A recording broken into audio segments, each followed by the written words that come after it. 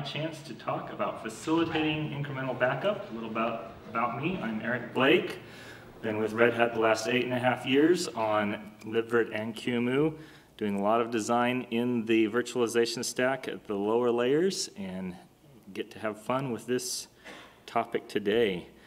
We'll look at what libvirt can already do for capturing disk backups, then the new API that I'm proposing for doing backups with push mode and pull mode, how the third-party applications can access those backups, and what the power of the new API adds, especially in regards to incremental backups. And with any luck, my demo will show it in action. I've got some conventions. My slides are a bit wordy. If you want to learn about this talk, read the slides later. I'm going to skip over details to get to the demo. But most importantly is what I will be using in the demo. I've got images with contents that are there visible to whoever reads the file. And as the guest modifies those images, those changes show up on the screen, and try to use that as a data flow to figure out, well, where is the data moving, which files gets which contents, and how do I know it's a backup? So I'll try my best to explain those usage patterns. As a baseline, I use qemu 3.0 as it was released and shipped by Fedora. There are some bugs in qemu. If you use it just wrong, it will crash, that have been fixed since, but they won't hurt the demo today. libvirt 4.8 plus my patches to add the new API. They were posted to the mailing list, but still undergoing a lot of review, a lot of discussion, so there may be some tweaks to what finally lands in the tree compared to what you see today. Of course, we want to see what can libvirt already do. We can start by creating a guest with 2 disks. 2 is more fun than 1. We want to make sure this works. Virt Builder is an amazing product, thanks to Rich and friends. I'm going to use virt install to create a Fedora 25 guest Y25, because that's what I had cached on my laptop. I'm not going to waste your time downloading a full image. And we're going to start this guest. It's going to have 2 disks, each with a backing file. So data-wise, we started with the OS install, then we created the overlay files, and as the guest writes data into the overlays, there's 2 different sets of data in the file, and a third set of data is what's logically what the guest sees. And let's see here, demo-wise.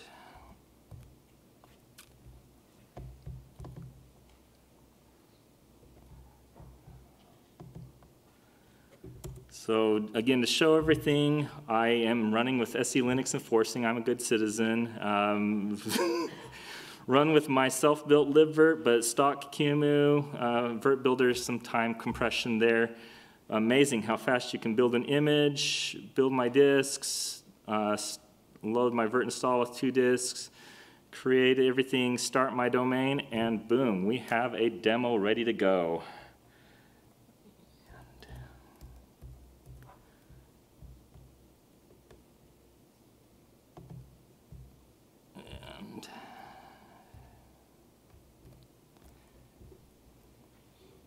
Now that we've got our demo, the first thing we can do is virsh block copy as a way to copy data. The concept here is that we set up a live mirror. Everything that the guest already has written, qemu starts to copy into the destination in the background. Whether that's a shallow copy, I did that on a shallow copy on the first disk, or a deep copy on the second disk. And as the guest comes along and writes, the writes override anything that has already been copied, and you always have the latest state of what the guest sees into your mirroring. When you are happy that the mirroring has captured the entire contents of the disk, then you have to stop the guest, tell libvirt to copy to close out the copies, and then resume the disk. The downtime is small, but it is downtime. As a result, your backup file has the data at the time you ended the command, and anything the guest writes after you ended the command is now separate from the copy you created. So you have a backup. A lot of APIs were involved, vir domain block copy, which called drive mirror. I'm not going to read the slide to you. Comparison table, point in time is at the end. That's lousy, nobody likes that, but it works. Domain we didn't have to change the domain. We had the same set of disks from libvirt's point of view, the whole operation. Multiple disk, I had to pause the guest, oh well. Shallow copy, we can do shallow or deep if we have a chain of disks. API calls, I used a bunch. Third-party use, qemu did all the writing, nobody else got a chance. Incremental, nope, it's all or nothing. You get the disk or nothing else, or the disk as it is. So can we do better? We have snapshot and commit. Every time we create a snapshot, we create another layer of chains of disks. If we are temporary about it, then we can use it for backup purposes. If you're permanent, you can do a little bit more playing. With the temporary snapshot, your snapshot starts out empty. As the guest writes data, the guest visible data changes, and the new layer in the chain changes, but the old layer stays put. Therefore, I can use third-party tools to read that old layer. Copy with reflink always is nice and fast if you have a sufficient file system. qemu image convert, if you have some super cool, I'm going to log into my storage array and tell him to do the snapshot. Whatever you have, you can copy the read-only file while the guest is still writing, and you will see the data at the point you created your overlay. And then when you're done with your overlay, you commit things back in. Block commit has to do multiple commands, and libvirt will say, I remember what was in my temporary overlay as part of committing it. I will merge it back down. And as the guest continues writing, your snapshot, your copy, stays unchanged. So you have a valid snapshot and lots of APIs again. So we got a point in time at the start. That's better. We had to change our domain XML. Boo. If we have to reboot things and we're manually generating the XML every time, that means we have to track all the XML changes, although it gives us some flexibility. The fact that we created a snapshot, we can create multiple disks at the same point in time with no effort. We didn't have to pause the guests to create consistent guests. Shallow copy is still supported, one less API call. Third party, you can only copy what is a standalone image. You can do whatever you want with the standalone images. If you want to diff it, great, but diff is just as good as reading the whole image yourself. So incremental, again, if you have a snapshot paradigm where you create a snapshot every day, you're sort of keeping incremental backups already, but you're doing all the work. So the new API, first thing, everything libvirt is XML. So I'm going to create an XML. I want to do a domain backup. I'm going to do a push mode. Push says qemu has the data and will push it into the destination. I have my 2 disks in my thing. I'm going to push to backup 1.1, qcow2. I want a shallow copy. And I'm going to push my second disk to backup 2.full.raw. So again, we have some flexibility. Whatever qemu knows how to write, you can put your backup into that image. We're going to begin the job, vir.sh backup begin with my domain, and this XML that I just described everything creates the backup job. This looks very similar to the mirroring job that I showed earlier. The difference is that now qemu knows to copy off the point in time at the beginning. So qemu starts by saying, well, if the guest beats me, guest takes priority. Anytime the guest writes to the active layer, the new data goes to the active layer and the old data goes to the backup, so that we have the point in time at the time I started the backup. And meanwhile, qemu in the background is scanning the entire image. Everything else that the guest could see gets copied in to the backup, if it's a full backup. If it's a partial backup, or if you do a shallow backup, it only copies what the shallow needs. The operation is resilient. The operation runs for as long as the guest is live. If libvirt restarts, the operation is still going. And then we do have to wait for it to complete because qemu is pushing the data and it's pushing the data for the entire disk. We have to wait around until qemu says I'm done, at which point he'll send us an event, or we can pull for it using DOM job info. And when we have our answer that it's all there, then we can say go ahead and end the job, at which point we have a backup and the guest continues to write data. New APIs, vir domain backup begin is in there. Some of the existing APIs get a little bit smarter. Vir domain get job stats can now query about the backup job. Polling still works. So we've improved. We still do it at the start. Now the XML for the domain is unchanged through the entire operation. We do multiple disks as an atomic group. Shallow copy still there. A lot fewer APIs. That's good. It means libvirt's doing all the work for you. Third-party use, not yet. We'll get there. And incremental, yes, we'll get there too. NBD, we're going to change from push mode to pull mode. All I did was change the mode line and add a server line that says I want an NBD server living here to expose my images. I'm going to expose image VDA as is. Image VDB, I don't like what you're choosing. I'm going to give you a file name that you have to go through. This is great if you have an image stored on remote storage, but you want your scratch on local storage for obvious efficiency reasons. And then if I tell libvirt it needs a scratch file, then I better have that scratch file available. Begin the job, same line as before. This time all I did was pass a different XML file. Same setup as before. Libvirt creates a file name if I didn't, or it uses the file name I told it to if I did. Same thing's happening. The scratch file starts out blank and qemu uses it as it needs.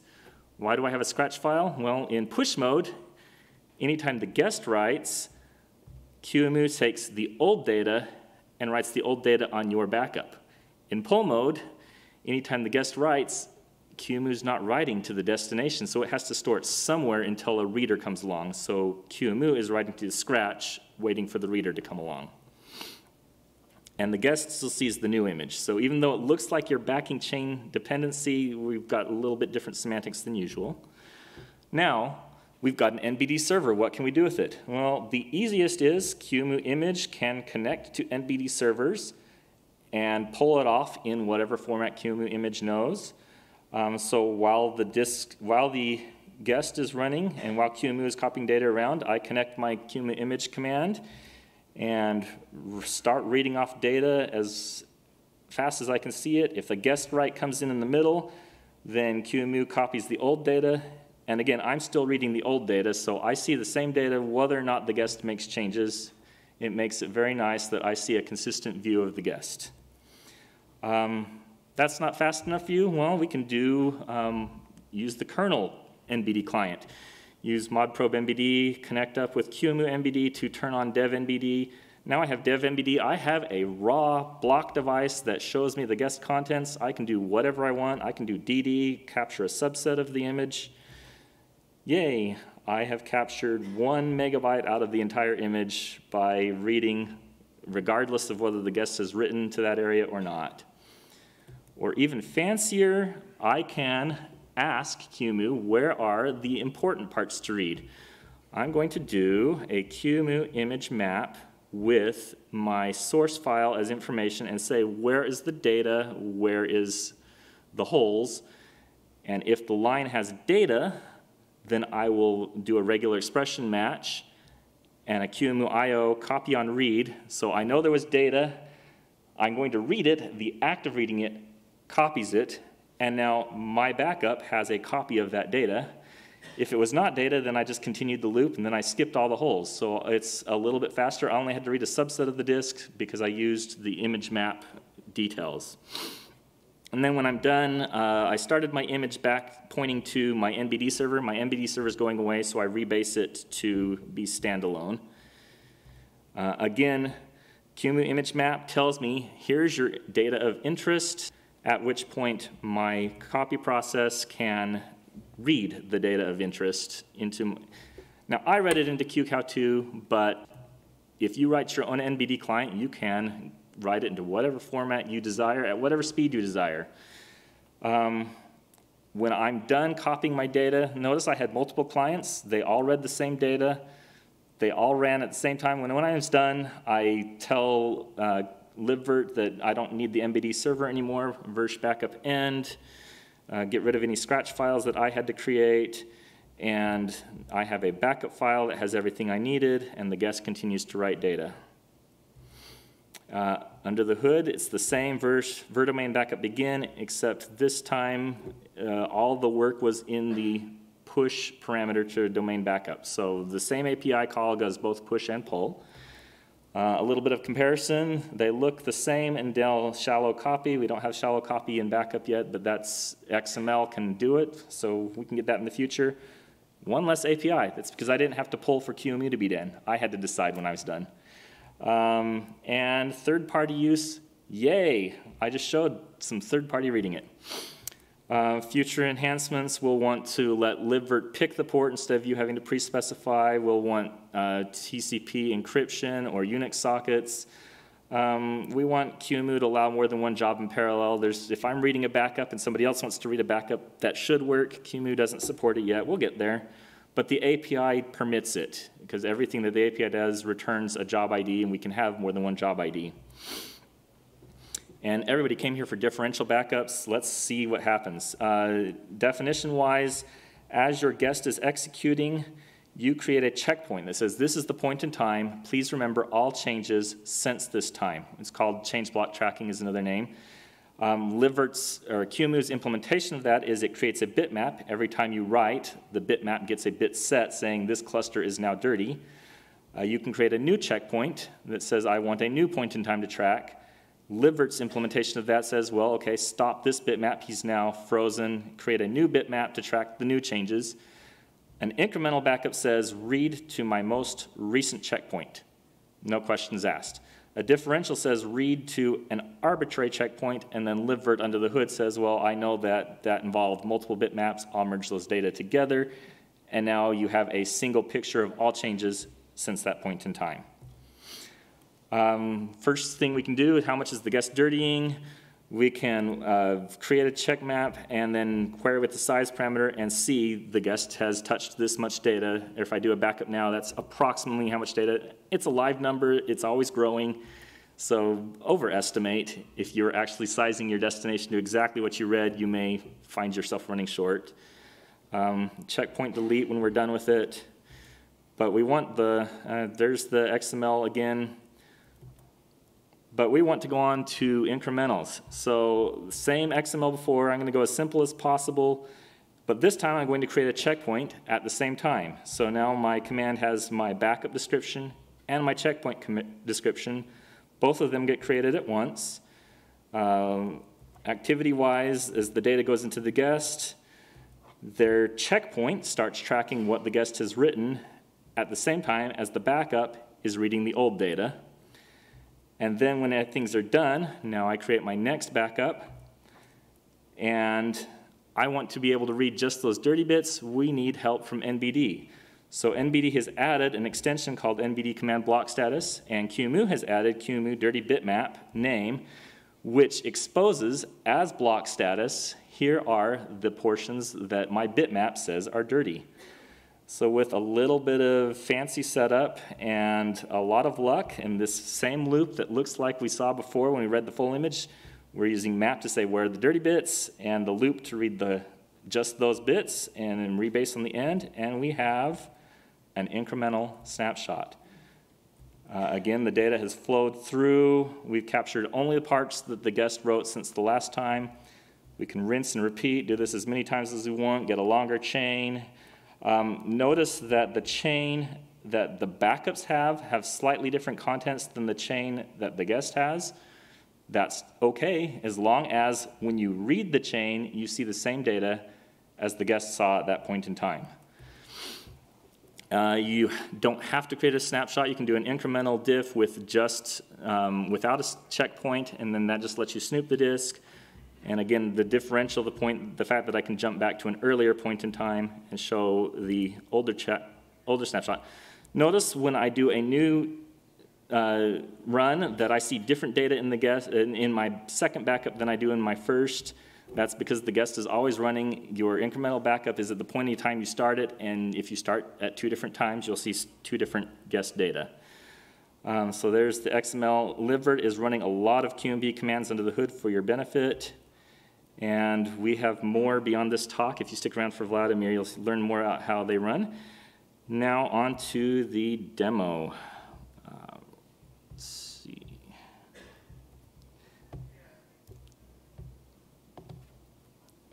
And